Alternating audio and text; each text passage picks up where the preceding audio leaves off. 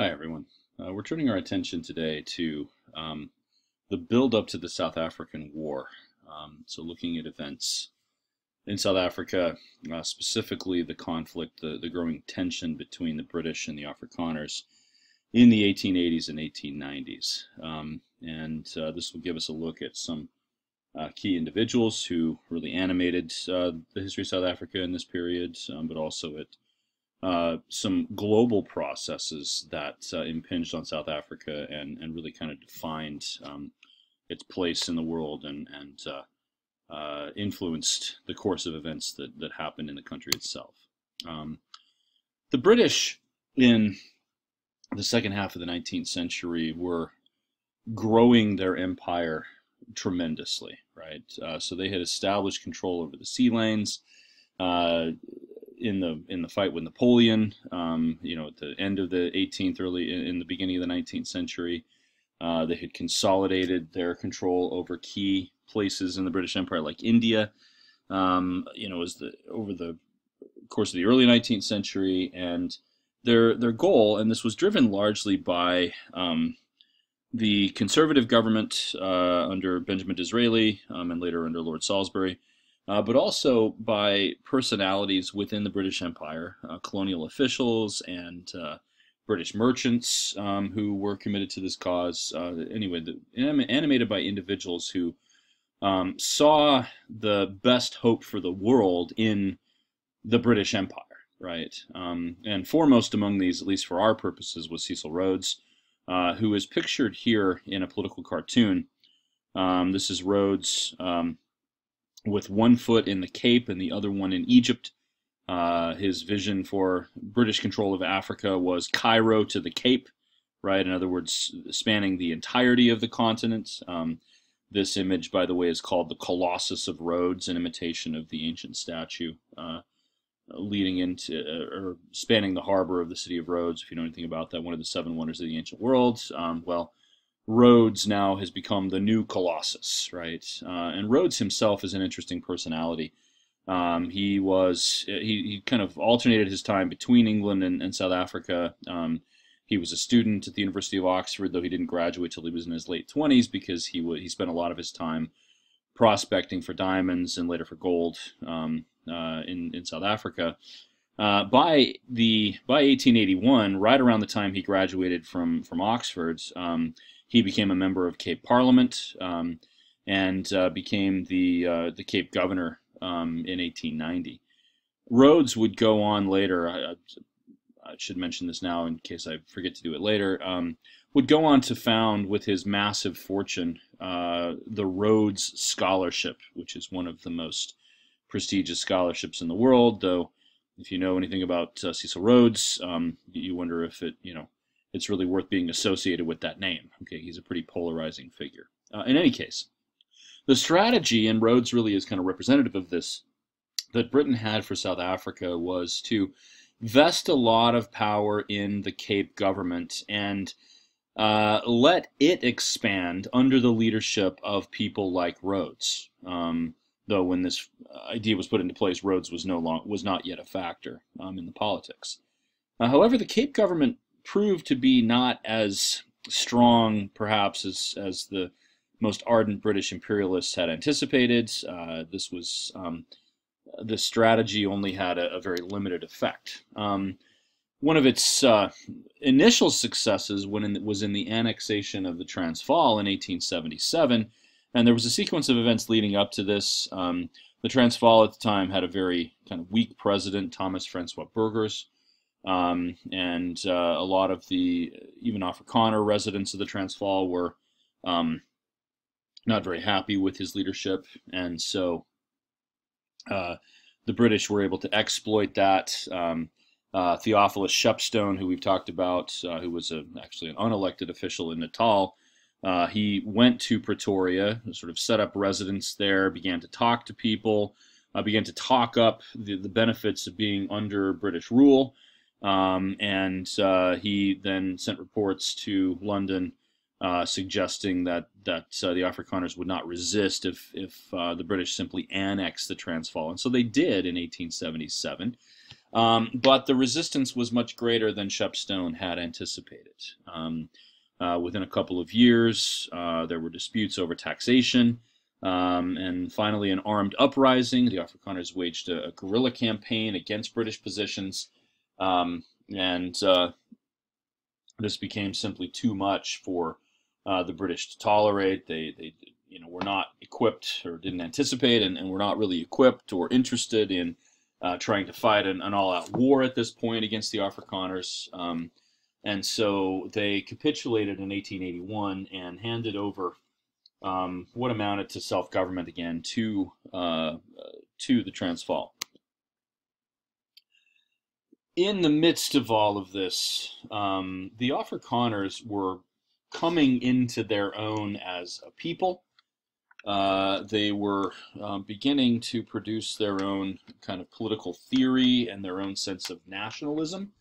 There were a couple of key figures in this. One was a Dutch Reformed dominee, that is minister of the Dutch Reformed Church, whose name was S.J. du Toit. He wrote a number of pamphlets, newspaper articles, kind of fire-breathing nationalist type rhetoric that called for all Afrikaners to unite. And we need to realize at this point that even though the Transvaal and the Orange Free State were these independent Afrikaner republics, that the majority of Afrikaners still lived in the Cape under British rule. And du Toit himself was a resident of the Cape, yet he was calling upon Afrikaners in the Cape to unite in a nationalist sentiment with their brothers and sisters in the Transvaal and in the Orange Free State, right? And so this presented a real challenge to the British, who were still intent on achieving full control over a unified South Africa. A more middle ground was taken by another Cape Afrikaner. Actually, he was a member of the Cape Parliament for a long time, whose name was Jan Hofmeyer. He became the founding leader of this organization in the Cape called the Afrikaner Bond.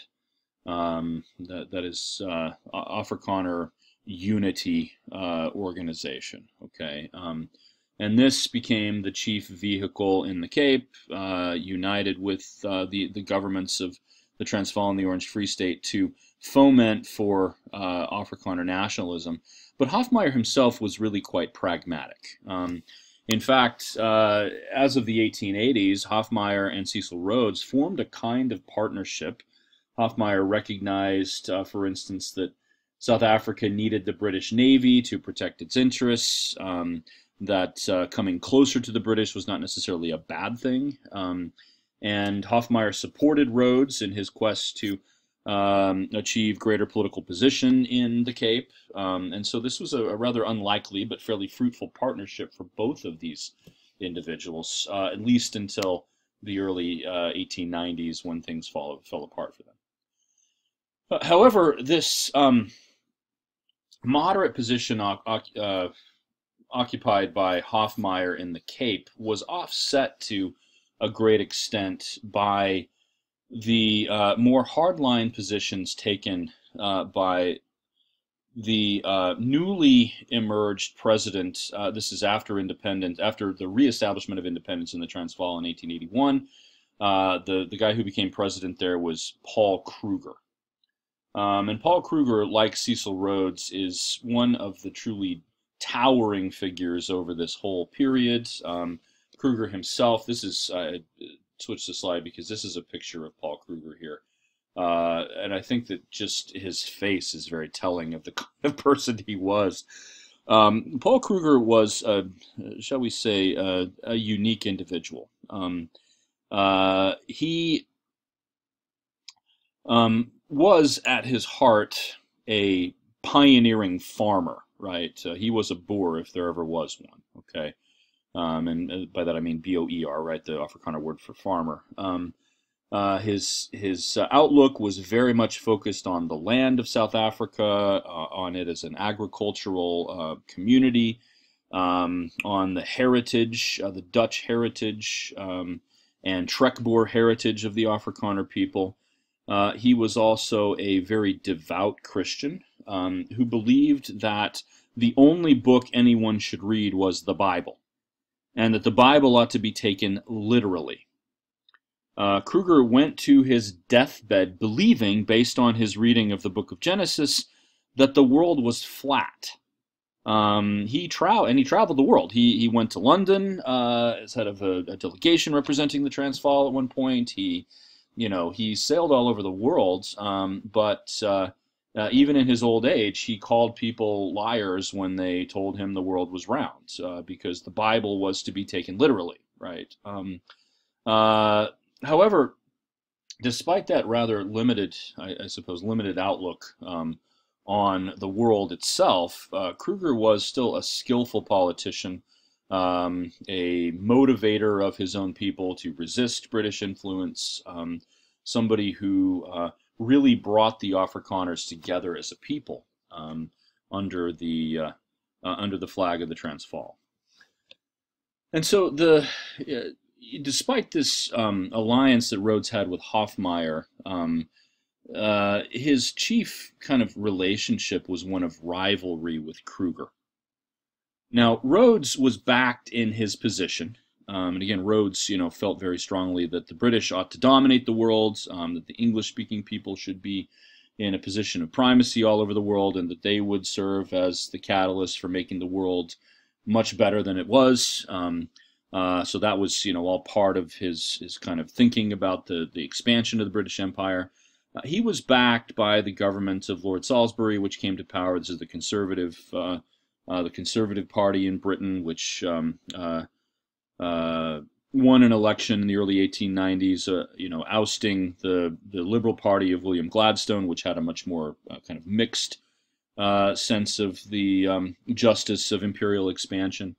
Salisbury and his newly appointed Foreign Secretary, Joseph Chamberlain, were ardent imperialists, and the Conservative Parliament was convinced that the way forward was to fully incorporate all of these Afrikaner republics, and to create a unified South Africa. Now, Rhodes became an extension of Chamberlain in South Africa. Rhodes was named the governor of the Cape in 1890, so he was in charge there. He and Chamberlain were in close communication with each other, and their strategy was to try to unite their imperialist pretensions with the desires of the British people living in the Transvaal. Now, by this point, gold had been discovered in Johannesburg, and thousands of British prospectors had flooded into the Transvaal and settled in that area. Rhodes communicated with some of the more prominent individuals in that community. This group, by the way, was referred to by the Afrikaners as the Uitlanders, Uitlanders. The Uitlanders. Outlanders is really kind of the translation, or foreigners.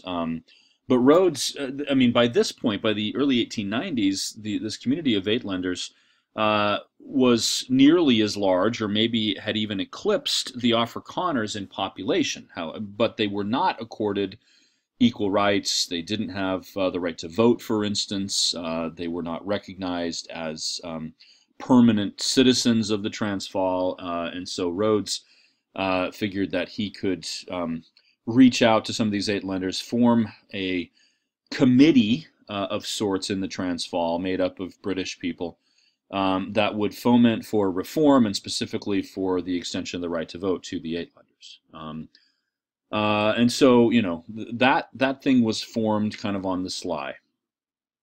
Now, with the backing of Chamberlain, Rhodes also formulated a plan together with a fellow named Leander Starr Jameson. Jameson was a British official, of rather minor importance actually, at this point functioning in the Bechuanaland Protectorate, but they came up with a plan that Jameson would lead a group of British soldiers, about 500 of them, on a raid into the Transvaal, and that simultaneously the Reform Committee in Johannesburg would rise up, seize control of that city, and link up with Jameson, and they would attack Pretoria and force Kruger to capitulate and to accept British rule. So that was the plan. This was put into effect in 1896. Now, in the lead up to this, they received messages from the leaders of the Reform Committee that the British people of Johannesburg were not really receptive to this plan, that they were not planning to organize on any kind of scale, that this was likely to fail because of the lack of support of the Uitlanders. Rhodes didn't get the message in time. When he did, he frantically tried to communicate with Jameson, but Jameson had already left. And so the raid was underway, and this proved to be disastrous. Jameson attacked. There was no uprising in the Witwatersrand region. The Reform Committee failed to generate any kind of support, and Jameson's raid fizzled out. He was defeated and captured, surrendered something like 50 miles west of Johannesburg.